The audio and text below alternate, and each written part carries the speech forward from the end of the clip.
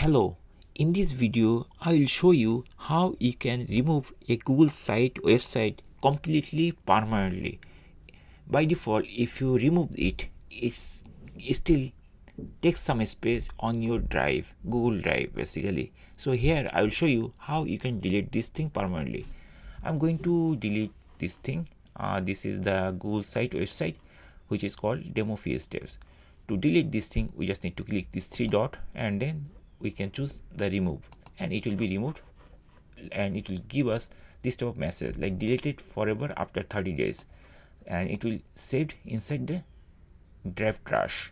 So I'm going to click this thing to delete it, so it will be deleted from here, but it's not removed permanently from our Google Drive, and it will take some space. I'm going to remove that permanently. To do this thing, we just need to click this hamburger menu, and it will bring this type of menus. From here we have to choose drive. I'm going to click here, and the Google Drive will be opened shortly. Now inside the Google Drive, we just need to go to the trash folder.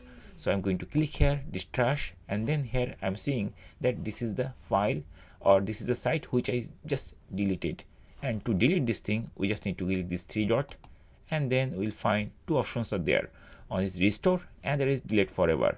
My target was to remove this site permanently so that I can save my space. So I'm going to choose this option, delete forever, and it is giving me final warning.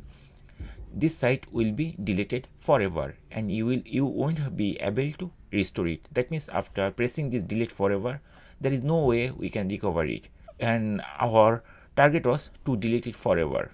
Okay, so I'm going to click delete forever, and it will be gone shortly within few seconds, and that's it. And there is nothing.